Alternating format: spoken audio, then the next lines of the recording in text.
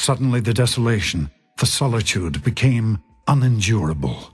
And Ariel is the earth suit in this deck, so it represents prosperity, it represents all things material. It says, you needn't go through your current challenges alone. Help is nearby.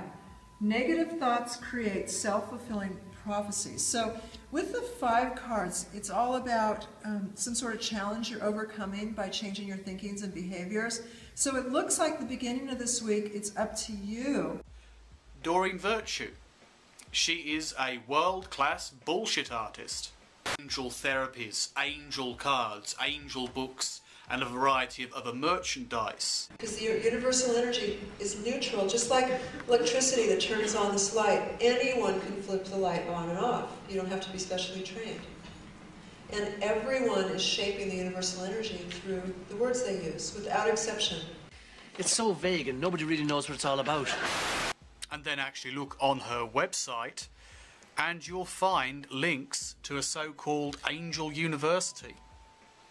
Higher learning at home. And you can do all sorts of higher learning. You can learn about mediumship. You can learn about angel therapy. And guess what? The mediumship course, it's only $400. Oh, and the angel therapy practitioner's course, that's $1,000.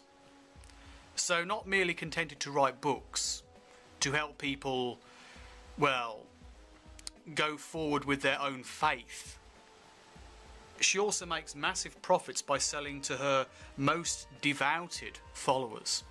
I feel like, again, we had this last week where we were talking about your career, and this takes it to an even higher level this week. This week the angels are saying, go for it. Stop complaining. Stop feeling like a victim. Stop saying that it's someone else's fault that you can't have your career. Stop saying you're blocked. Stop blaming the universe or the economy or whatever you're doing, and just make it happen. Right. It's hard to believe anyone takes any of this nonsense seriously. This is about the gift of passion, opportunity, inspiration. And you are as weak and frightened as a quahum.